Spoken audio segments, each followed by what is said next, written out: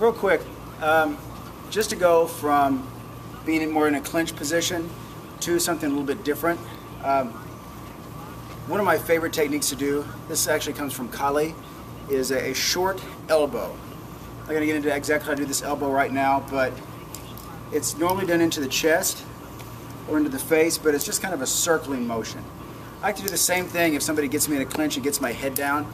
I try, if he gets me in a clinch, here, his hands are not crisscrossed. They're, look from behind. Alright, so he's got his hands like he's clapping. Or he can grab the back of my head and grab onto his hand with his other hand, like this. And it makes it difficult for me to keep my head up. If he's got gloves on, this is probably easiest. But without gloves, I'm certainly not crossing my fingers because it'll break my fingers normally. So he's going to grab in here. I'm going to try to keep my head up and stay high. But there are times he overpowers me. He gets good leverage here and he just takes my head down. And now I've got to worry about his knees coming up and hitting me in the face. From this position, he's got several different knees that he can do, but if he lets go of a hand, I'm going to feel that. As soon as he lets go of a hand here, my head is down, as soon as he lets go, I'm going to come in. So I'm ready for one of the hands to loosen up. If his hands don't loosen up, he cannot hit me. Now, what he can do here is he can bend an arm and elbow me. So he'll bend it, pull it in, and elbow. But again, as soon as he releases here, I'm going to feel that.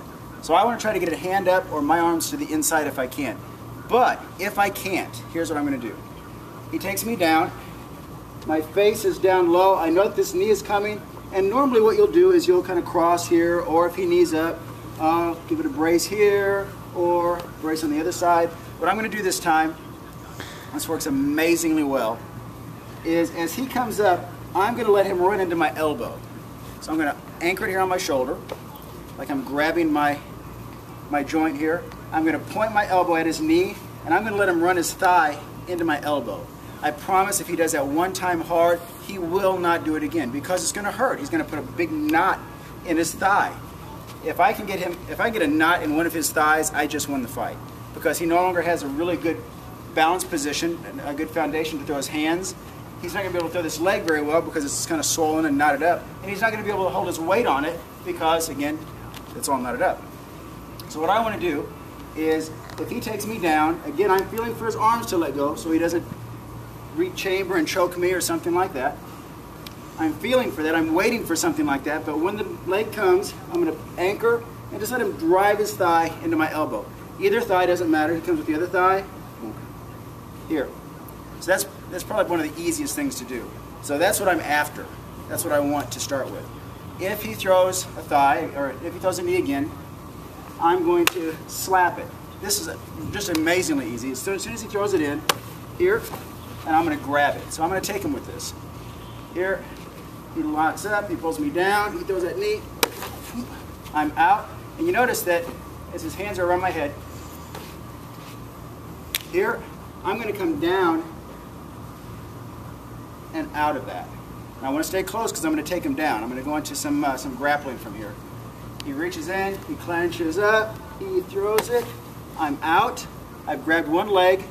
I'm immediately going to grab for his other leg. Take him, down.